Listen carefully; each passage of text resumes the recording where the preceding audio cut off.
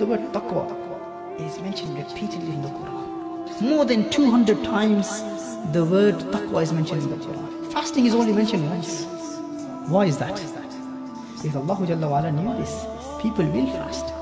They will remain hungry and thirsty. But one thing that people will not do is taqwa. They will not attain taqwa. They will end up like the Yahud. They will end up like the Nasara. They will end up like the Bani Israel. That is the state of the Ummah. We all fast, but we forget taqwa. We forget the maqsad of fasting. You're not eating, you're not drinking, you're not fulfilling your desires. That is Sawm. But this is not the maqsad of Sawm. You know, if something which is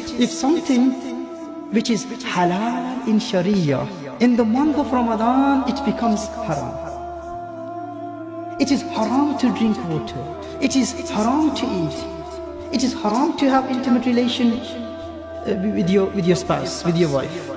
It's haram whilst you're fasting, even though it's halal. But in the month of Ramadan, it becomes haram. What would be the state of that person who commits haram in the month of Ramadan when halal has become haram in the month of Ramadan? The maqsad of this is to attain taqwa. The way when our throat asks us, look, give me some water. When our stomach begs us, give me some food. We don't listen to our stomach, do we?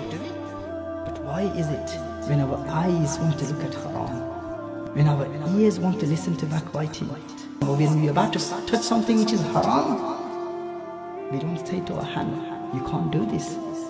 If the halals have been made haram in the month of Ramadan, this is something which is haram out of Ramadan. Yeah, it's like if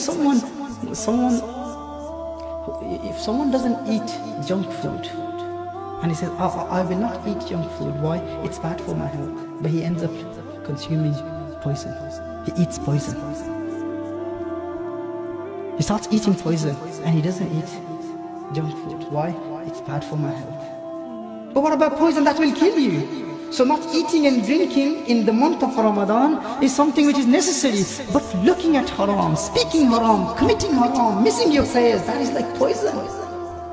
That is like zahir. And why do we do that? Because we don't have taqwa. We don't have taqwa. And this is why constantly Allah Jalla wa Ala is reminding us. Taqwa, taqwa, taqwa, tattaqun, ittaqullah. Why? That is the goal of Ramadan, to attain taqwa. And what is taqwa? Consciousness of Allah Jalla wa Ala. Awareness of Allah Jalla wa Ala. To know that Allah is watching you. To fear Allah Jalla wa Ala.